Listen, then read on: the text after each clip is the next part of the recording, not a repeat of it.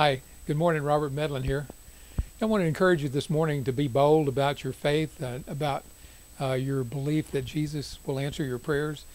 I'll tell you a little testimony. Diane and I were, my wife and I were down in Louisiana and to preach at some revival meetings there and also to visit some family. And we were checking into a motel, and so I was bringing in some bags or something, and I noticed one of the housekeepers there was groaning and was holding her back. And I said, "What's going on?" And "Oh, I hurt my back." She said, "It's really in a lot of pain."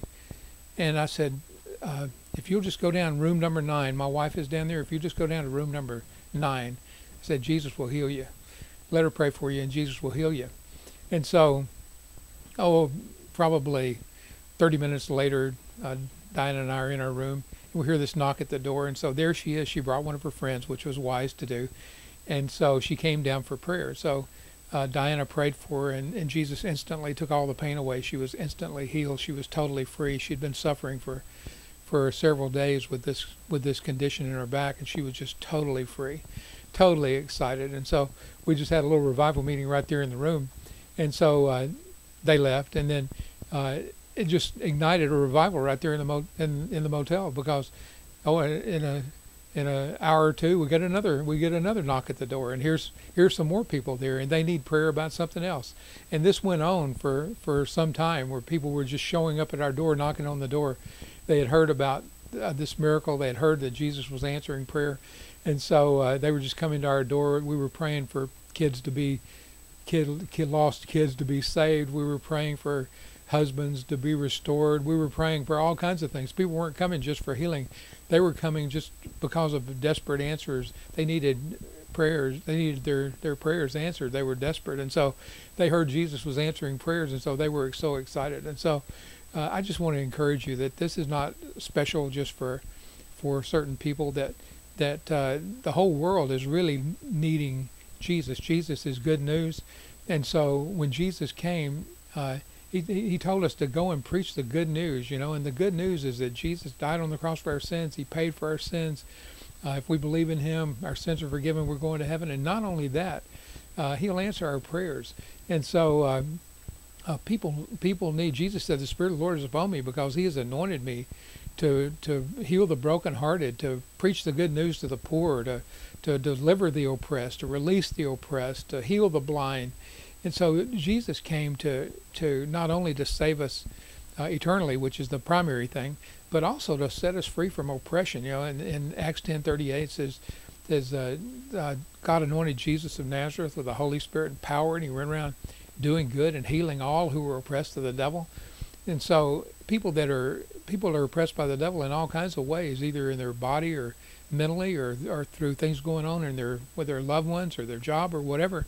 They're just needing answers for prayer. And I want to encourage you that Jesus said that whatever things you desire when you pray, believe you have received it and you will have it.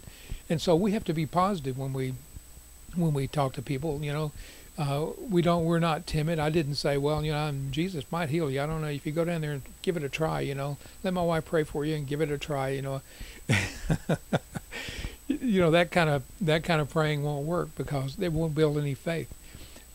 What builds faith is that Jesus, yes, He will. Yes, He answers. Yes, He is willing. Yes, He said He would do it. And that's all we need to say, And so and that's what will inspire faith to receive. So just want to encourage you that for yourself too, that Jesus said that those who believe in Him, they would lay hands on the sick and they would recover. And so that includes that's not just ministers. Jesus said these signs will accompany, this is Mark 16, Jesus said these signs will accompany those who believe. And so you're one of those believed, and He is faithful, and if you can encourage someone's faith, you have to encourage someone's faith. Tell them about Jesus, that Jesus is willing to do. He's willing to heal. He's willing to answer our prayers. And that's one of the reasons we like to tell people about Jesus. Many times the response, we tell about a miracle that we've seen in our ministry or in our lives, and many times the response is, "Will you pray for me about something totally different, totally unrelated, that they're filled with faith, and they believe that Jesus would answer that prayer. Would you pray for me and pray for this and pray for that?" And so be bold, that be bold yourself, to pray boldly. That Jesus said that, the man with leper came to Jesus and said, Lord, if you're willing, he says, you can heal me. Jesus, you know what Jesus told him? He said, I am willing. And Jesus doesn't show favoritism. He's the same yesterday, today, and forever. And so he told that man, I am willing, be healed.